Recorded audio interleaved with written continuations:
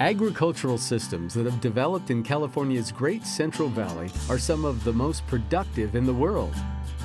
A number of factors, including a Mediterranean climate with rain-free summer growing seasons, developed water delivery and infrastructure for irrigation, and advances in productivity technology have contributed to the phenomenal productivity of the region. In this video series, you will learn about conservation agriculture cropping system alternatives.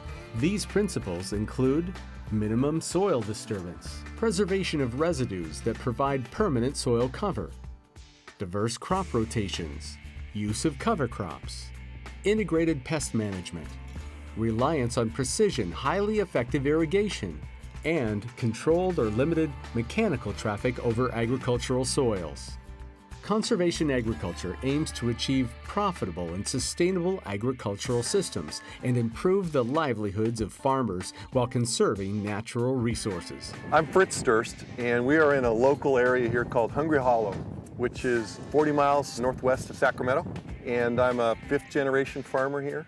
My transition into no-till and conservation farming started back when I was in my late teens. The ag depression hit in the late 80s, and some used no-till equipment came up at a reasonable price.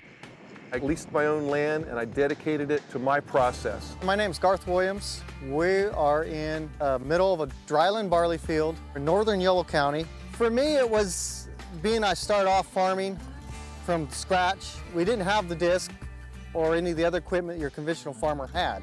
As we started buying equipment, we just bought no-till equipment, which included drill and a sprayer for the most part. So no-till just made sense.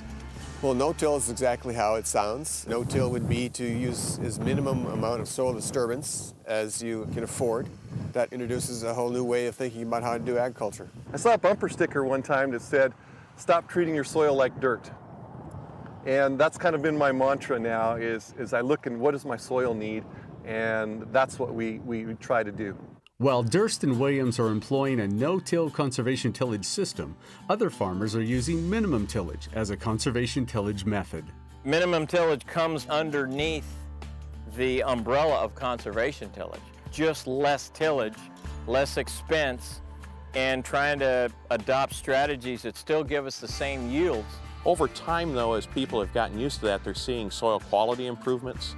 They're seeing actual forage quality improvements, which translates to long-term better soil health, long-term better herd health in the case of the dairies. So not only is there an immediate cost reduction and profit improvement, but there's long-term quality building factors. With conservation agricultural systems, we're integrating both soil management and water management practices. One of the things that we're finding is that by preserving residues on the surface, we're actually decreasing the amount of evaporation substantially during the season, thereby increasing our water use efficiencies. You increase that biological diversity, you increase the size of the biology in the system, and that biology then embodies those nutrients and keeps them within a living pool and doesn't allow them to escape as easily as it would in a sort of a more disturbance-based system that revolved around tillage. This crop we're standing in right here are garbanzo beans, or chickpeas. I'm trying to grow my own nitrogen now. What we have right here are the rhizobacteria that produce nitrogen. And these nodules harvest nitrogen out of the air, provide it to the roots of the plant. The plants are then nitrogen rich, don't need to be fertilized. And after the crop matures and dies out, there's residual nitrogen in the soil. So these are what I'm shooting for. Well, I think it all starts with looking at conservation tillage as objectively as possible. If a farmer is interested in conservation tillage, they really need to research it. But the other part of it is to go around and find those farmers who are successful in applying conservation tillage practices.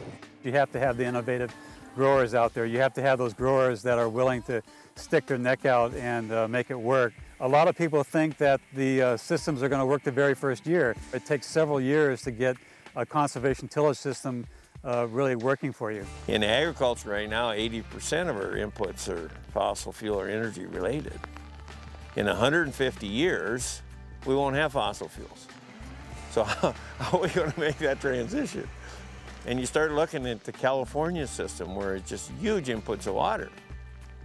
Are you going to be able to access that much water 150 years or 50 years or 20 years from now? It becomes a real issue. I think the biggest limitation that we have is that distance between our ears, and being open to change, open to ideas, and experiment and find out what works out on your farm, because that's what makes the difference, is what applies to your situation. Test and try, continually test and try. It would have been easy to give up, move on, do something different, go back to the way I was farming. But if I stopped and looked at the way I was farming, I had lots of failures there with the way I was farming. And I had fewer failures with my no-till. And so people say, well, what do you mean by failures, Fritz? Well, failures in the sense that all my soil was washing off my land.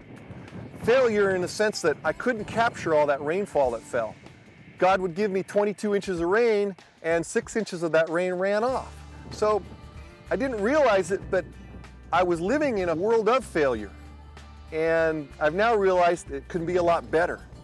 And I challenge other farmers to start to think outside of the box, to think the same way. How can we make that system better? This 6-part video series will show you what's being done to develop conservation agriculture cropping systems right here in California. Additional information about these innovative conservation agriculture systems is available on the Conservation Agriculture Systems Innovation website.